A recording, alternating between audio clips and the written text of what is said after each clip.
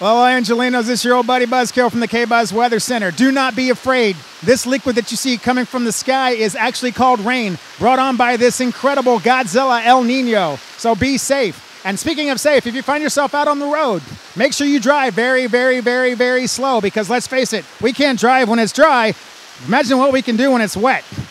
So, batten down the hatches, stock up on your favorite macronutrient smoothie or kombucha, and get ready for a very intense 72 hours. Back to you in the studio. And cut. Well, it's going to be an intense 72 hours eventually, if it ever shows up. But until then, I'm going to the beach.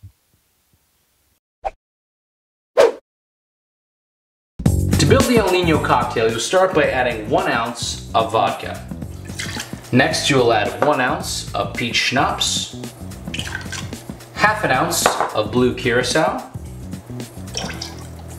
2 ounces of pineapple juice, 2 ounces of orange juice, and a splash of soda water. Now you don't want to add too much soda water because you're going to be shaking this and those gases are going to be expanding.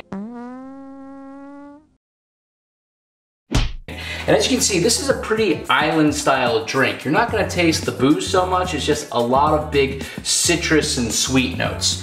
Cap that off into a shaker tin full of ice and give it a good shake.